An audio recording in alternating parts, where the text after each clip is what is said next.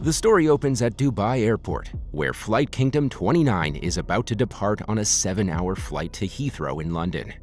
We're then introduced to one of the passengers, Sam Nelson, who arrives with no suitcase and only a small paper bag. The bag contains a tiny gift for his ex-wife, Marcia, with whom he wants to reconcile. Meanwhile, Marcia is in London with her new boyfriend Daniel, and she texts Sam asking him not to board the plane. However, Sam says that it is too late, and the flight takes off. Sometime later, a nearby passenger named Hugo tries to strike up a conversation with Sam, but Sam is annoyed by him and urges him not to speak. Moments later, a girl named Naomi enters the restroom and discovers a bullet shell on the floor. She gets very scared and is unsure if she should alert the crew. She then gets back to her seat and tells her friends about it. Overhearing this conversation, an older guy named Terry arrives and asks the girl what's wrong. Naomi shows him the bullet and asks what she should do about it. Terry then says he'll take it and notify the cabin crew. However, instead of taking the bullet to the crew member, Terry shows it to a guy named Stuart, who is sitting in first class nearby Sam. The two discuss how their plan has been disrupted due to the girl's discovery. So they decide that they cannot wait for the trip to reach 3 hours. Meanwhile, Sam is observing their conversation and is skeptical of their behavior. Following this, Terry comes outside and lies to the girls, telling them that the bullet was from a soldier on an earlier inspection and that they should not be concerned. Although Naomi trusts him, her other two friends are still doubtful. After some time, the girls are still skeptical, so they call a cabin crew member named Arthur and ask him about the bullet, but he appears to have no idea. Just then, Terry notices this and thinks that they must act quickly before the crew does. Therefore, seconds later, Terry, Stuart, and other passengers named Jaden, Lewis, and Jamie pull out guns and begin threatening the passengers and employees. They tell everyone to take a seat and turn in their cell phones. By the time Arthur tries to alert the pilots, Jamie reaches up to him. Meanwhile, the pilot, Captain Robin, notices the hijack and notifies the Dubai air traffic controller of a serious security incident. Just then, a crew member named Colette is forced by Stuart to call Robin and request that he open the cockpit. Stuart confesses that he's aware of their illicit affair and threatens Robin to open the door or he'll kill Colette. Robin then tries to open the cockpit to save Colette's life, but his co-pilot Anna forbids it. Robin gets angry as Anna continues to object, so he repeatedly hits her and unlocks the cockpit door. This gives the hijackers full control over the plane. At gunpoint, Robin informs the Dubai authorities that the security incident was false and everything is safe. But Abdullah, the person he's speaking to, isn't convinced. The hijackers then switch off the Wi-Fi, but Sam, who had hidden his phone, manages to text Marcia to let her know that they're in a very dangerous situation. Meanwhile, at the Dubai airport, a female baggage handler named Neela receives a phone call from her distraught husband. In the background, their daughter can be heard screaming. She hurries back home to see what happened, but discovers that no one is home. Back in London, Marcia talks about Sam's text message with her boyfriend Daniel, who is also a detective officer. Kai, who is Sam and Marcia's son, claims that his father would never lie, and he must be in danger.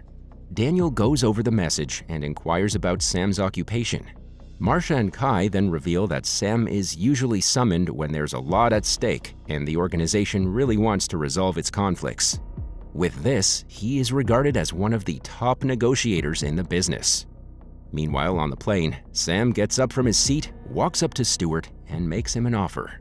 He assures Stuart that if they allow him to return home safely, he will help them in doing whatever they want while making sure that they do not make errors. He goes on to suggest that while most people will be afraid and accept their orders, a few are certain to try to fight them off and cause havoc. Stuart does not respond, but he takes a picture of Sam's passport and tells him to return to his seat. Moments after, Jamie orders Sam to unlock his phone and checks his texts, but she doesn't find his last message in which he notified Marcia about the hijack. A while later, two men on the plane decide to take out the hijackers. Therefore, they proceed to attack and overcome Jaden. His gun goes off as it falls, drawing the attention of the others to the incident. For a while, there is panic since they cannot find the lost gun. But Sam eventually finds it and gives it to Stuart to gain his confidence and trust. Back in London, Daniel calls his ex-girlfriend Zara, who works in counter-terrorism, and requests that she investigate if there has been an incident on Sam's plane. She agrees and calls her acquaintance at air traffic control in London, who then contacts the Dubai ATC supervisor. However, Dubai security clarified that the security incident was a false alarm, and the message is sent down to Zara, who informs Daniel. Daniel also contacts Marcia and tells her the good news, and both she and her son are relieved.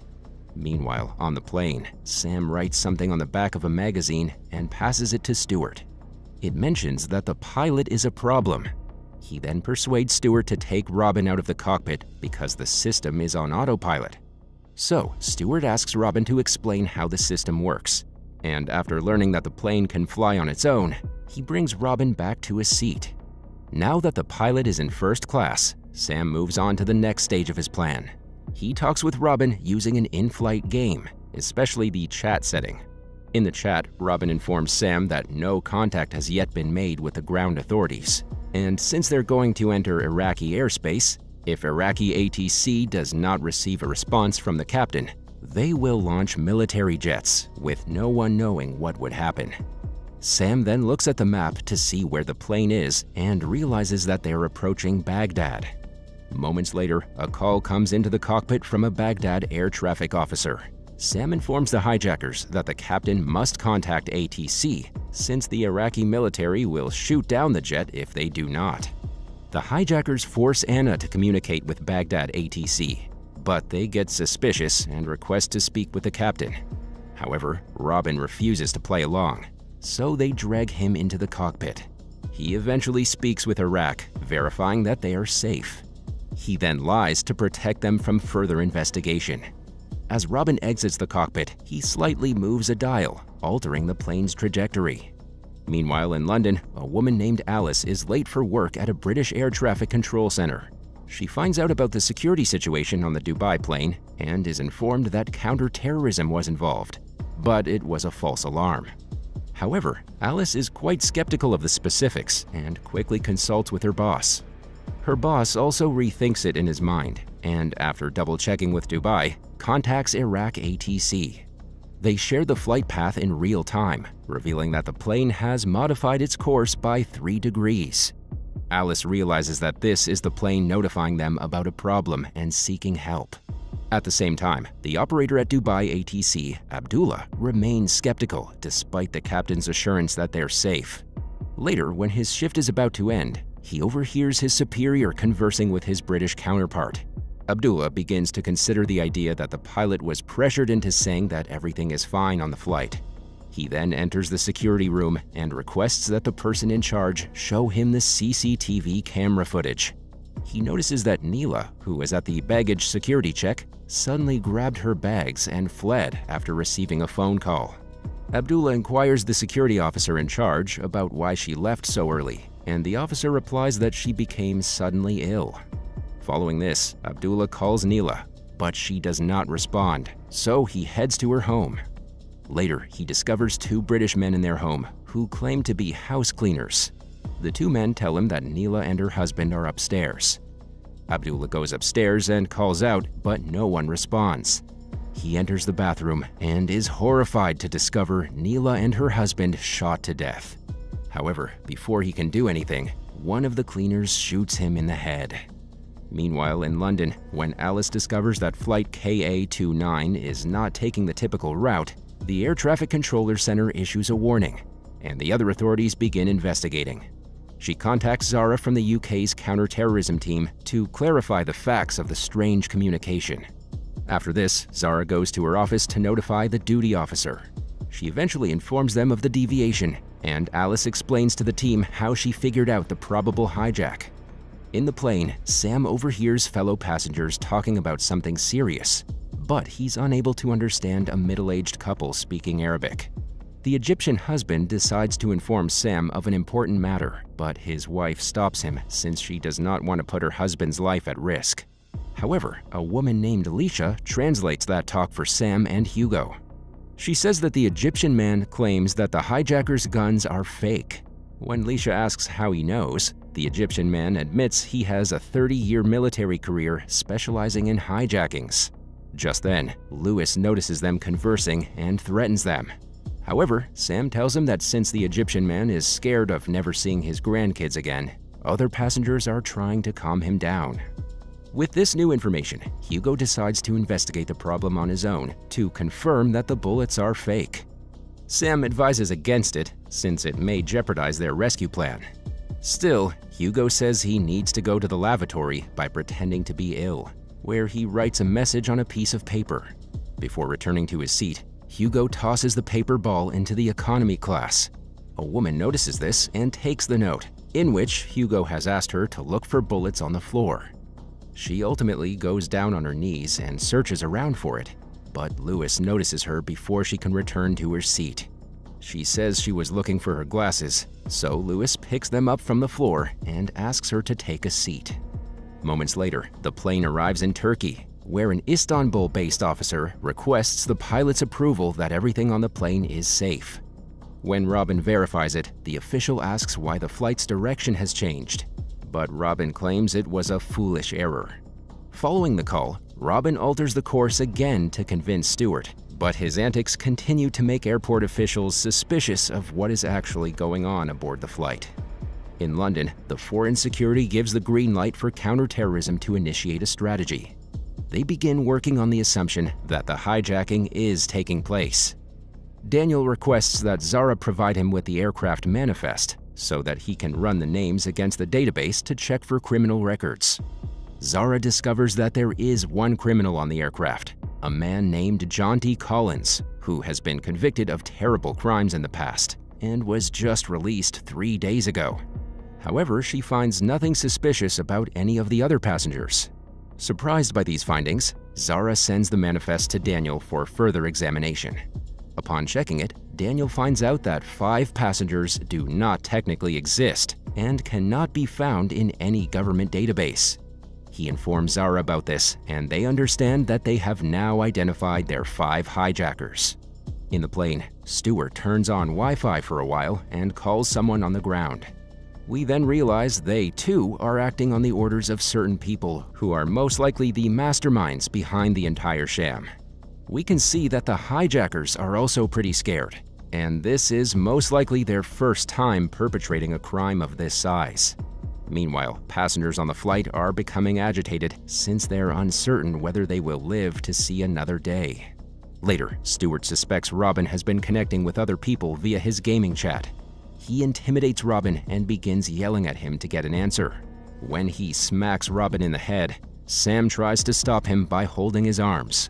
Stewart becomes enraged when he sees Sam becoming defensive. He starts to feel as if he's losing control of the situation. So he scares Sam and threatens to shoot him if he again tries to play the hero. He then orders that all the screens be turned off. After this, Hugo tells Sam that the fact that Stewart did not shoot anyone during the dispute proves that the guns are fake. Meanwhile, Arthur overhears the conversation and informs them that they haven't found a bullet, but a girl did earlier in their trip. Sam then asks the Egyptian man if he can prove that the bullets are blanks. The Egyptian man then draws images of the real and fake bullets on a piece of paper so that they can tell the difference. Following that, the cabin crew requests that food and beverages be served. Stewart, on the other hand, only allows them to distribute water bottles. While the flight attendants are passing out water, Naomi and her friends are given a drawing of the 2 probable bullets. The girls then claim that the bullet they saw matches sketch B, proving that the hijackers are using blanks. As soon as Sam gets this confirmation, he decides to confront and eliminate one of the hijackers. He advises Hugo that they must take their chances and eliminate the weakest among them. He considers Terry to be the most vulnerable and requests that Hugo attack him.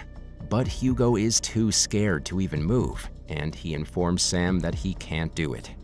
Meanwhile, in the economy class, a man named Nasir is concerned about the health of his uncle. His uncle requires his insulin, which is stored in a bag inside the cabinet. So Nasir requests permission from hijacker Jaden to get the medicine.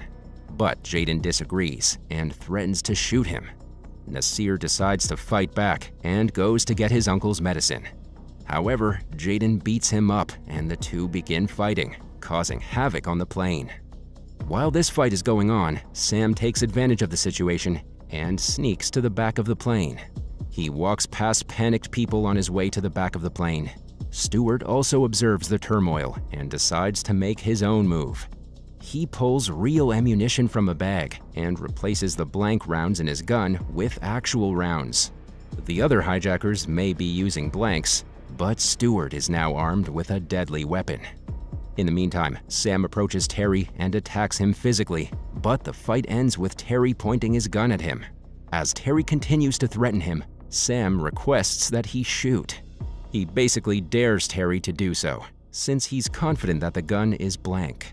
Just then, Stewart storms to the back of the plane, pulls out a loaded gun, and points it at someone. Suddenly, a gun goes off, and the sound echoes everywhere as this episode comes to an end.